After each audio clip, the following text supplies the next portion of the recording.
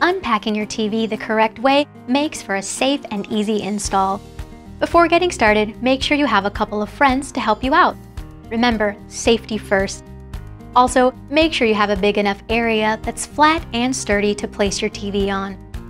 Begin by cutting the box straps, like this. Now open the top of the box and remove the One Connect box, the accessories, and the stand neck. Oh, and don't forget to grab the quick setup guide. Then take out the top styrofoam. This is where your friends will come in handy. Have them help you remove the top portion of the box. Be sure to remove the stand base packed alongside the panel. If your TV is curved, take the protective styrofoam and place it on the surface with the smooth side facing up. Refer to the orange sticker for guidance on how to properly orient your TV on the styrofoam. If your TV is flat, remove the styrofoam piece protecting the front of the TV display and set it aside.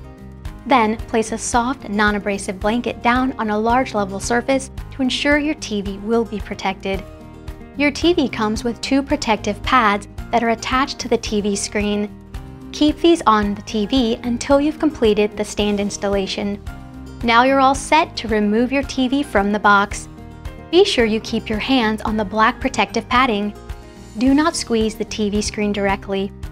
Placing one hand on the top corner of the TV and the other hand in the groove near the base of the TV, carefully pick up the TV and place it face down onto the blanket or styrofoam.